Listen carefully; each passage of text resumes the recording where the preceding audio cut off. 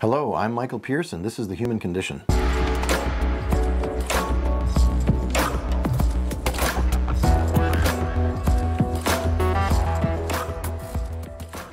Today we are talking about physical examination for holistic and alternative medicine in digestive disturbances.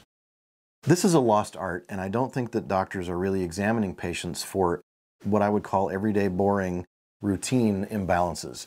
When you go to a doctor, a traditional medical doctor, they're really good at listening to your heart and lungs, and that's about it. They do a cursory physical exam otherwise, and they pay attention to eyes, ears, nose, and throat because people go to doctors for infections. So what is to be done for the guts? Well, the guts are pretty fun and pretty easy to examine. And in fact, if you want to examine your own child, you want to examine your partner or loved ones, you want to begin to screen them for an actual doctor visit. This won't replace a doctor visit, of course, but I think it's very useful to learn these skills for yourself and other people. When we examine a person, the first thing we do is ask them if anything hurts. And most chronic conditions of the guts do not hurt. Most people don't have active pain in their guts when they have a digestive disturbance. They might have bad bowels, they might have flatulence or constipation or diarrhea or any number of maldigestions, but they don't have pain, most of them. Some of them get reflux esophagitis and heartburn right here and here. But largely below the rib cage, they don't have any pain. They're unaware of anything going on in their belly, and they may have constipation and they may have bloating, but really not a lot of pain. So what happens with these folks is we want to find out, first of all, are they going to have pain? So we want to get our fingers in there, we want to palpate them, but we don't know what's going on with them. So from a discipline perspective or a doctoring perspective, we have this least invasive to most invasive type of levels of engagement or levels of invasiveness. So the least invasive is asking questions. The next more invasive would be auscultation or listening, where we set a stethoscope on their body and we listen without pressing too much, just in case they had something really wrong in there, right?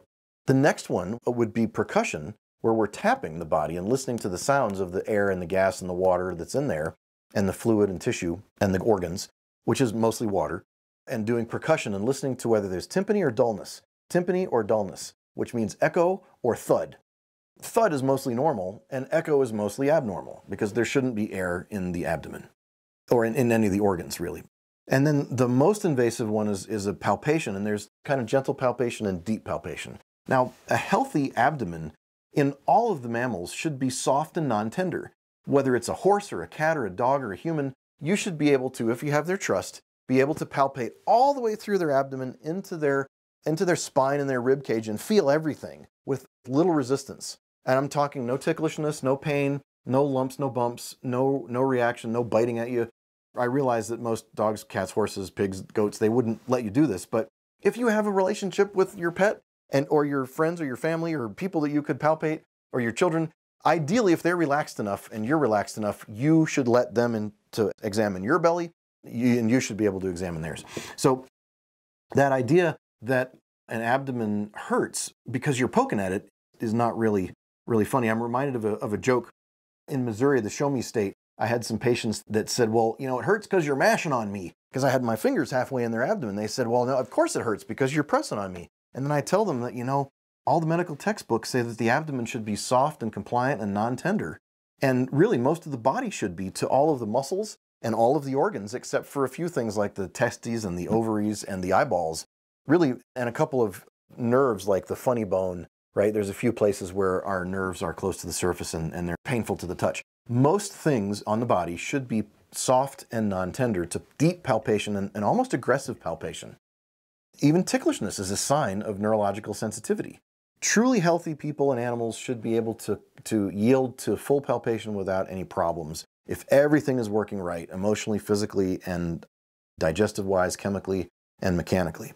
So we progress from observation and question asking to auscultation, listening with a stethoscope, to percussion, which is tapping. It's either tapping on two fingers with your one finger or two fingers, or thumping with your fist on a full hand like this. So like this or like this. Those are the two forms that we might do of percussion. And then lastly, superficial and deep palpation, with deep palpation being the deepest one. And we do that when we palpate things like the intestines or the psoas muscle, or we're really going through the abdomen, we're going inches. And the intestines are great. They move out of the way slowly, and as long as you're patient, it'll get out of the way in time, and you'll be able to get in there and examine without really hurting anybody or causing any problems. But you wouldn't want to dive in to a sudden deep palpation without those other steps, because what happens if they had a tumor or an aneurysm or bleed or God knows what, an infection? There's all kinds of things that you don't want to just invasively dive into. So you want to get a warning sign that says, hey, back off, and maybe have an x-ray or a doctor look at them first before you go doing that. Because I'm not trying to have you replace your doctor. I'm just trying to have you learn, because we don't have an owner's manual for these bodies, do we? When you auscultate, it helps to turn people on their sides. Lay them on their back, listen to their abdomen, listen to their small intestine in a circle at the middle of their abdomen, listen to their large intestine all around like this and down to both sides. And, you know, if you're going down to their waist, get their permission, because if you're listening to their waist, you know, we're down in no man's land there. You want to make sure you have permission if you're listening, you know, at the belt line and below. I mean, you want permission for all of this, but especially permission for that. And then leaning the person to their right side, all the gas should go up. When you lean them on their left side, all the gas should go up. When you tilt them up on a table or put them up on a pillow, that incline should make the gas rise. So you'll be able to listen, and just by listening to all the gas in their abdomen, you'll be able to discern if they have indigestion. Once you discern that they have indigestion, you're able to assess the stomach and the gallbladder. You're able to palpate the liver, and you're able to palpate the small intestine and the large intestine. The large intestine and small intestine will often have palpable tenderness but no active pain. That means that the patient says, I don't hurt from here down. I'm not aware of any pain. Until you poke me. And that goes back to the Missourian that says, hey, it hurts because you're mashing on me. No, it hurts because there's something wrong. There may be a stricture in the large intestine, which is an area of tightening. There may be constipation, a little diverticulosis or diverticulitis. There may be all kinds of reasons why a person may have tenderness in their large intestine to palpation, to fingers, and also in the small intestine. So in the small intestine, you'll find that there will be also tenderness too, often when they have chronic indigestion. It means that their cells of their intestine are inflamed and sore, and they have this palpatory tenderness. It's kind of similar to the chronic healing of an ankle. If you've ever hurt your ankle and you sprained it, and it's in that first phase of chronic sprain where it's swollen and puffy and it hurts to put weight on it, and it hurts to touch it, you know that you've got active pain. Because if I said, hey, you're not doing anything with your ankle, does it hurt? And you say, oh yeah, it hurts. That's phase one. But later on in phase two, when the inflammation goes down, there's low-grade inflammation and tissue repair going on in that ankle. And when you're sitting down and doing nothing with your ankle, you might say, it doesn't hurt. You might even walk on it and say it doesn't hurt. But if you try to play basketball or if you try to play tennis on that ankle, now it hurts.